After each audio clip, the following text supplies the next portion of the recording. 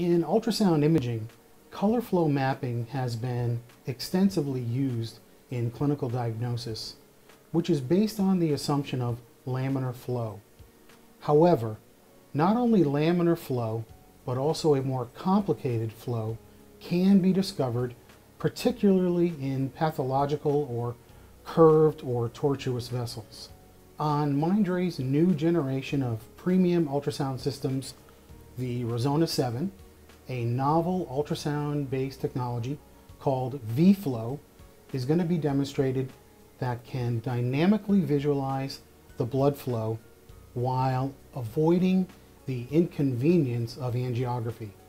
vFlow is based on the powerful ZST Plus platform, and it's using interleaved Doppler transmission as well as multi-directional transmitting and receiving technology.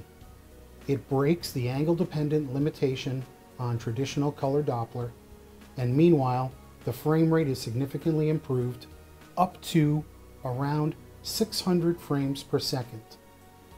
As a result, vFlow is able to achieve millisecond-level temporal resolution, which can then detect tiny, minuscule hemodynamic changes and display even transient phenomenon in the complex flow.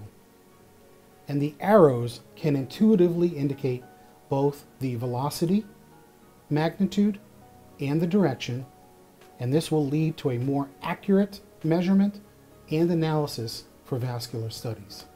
vFlow offers a series of quantitative analysis tools. These include wall shear stress, volume flow, velocity ratio, and velocity curve. These parameters can be important prerequisites for the early diagnosis, and also they can expand the diagnostic criteria for the evaluation of vascular disease. Various quantitative measurements are provided by vFlow, and with further extensive clinical research, this will highlight the real clinical value of using vFlow and will open new ways for investigation of the pathologies within the vessels. Thank you for watching.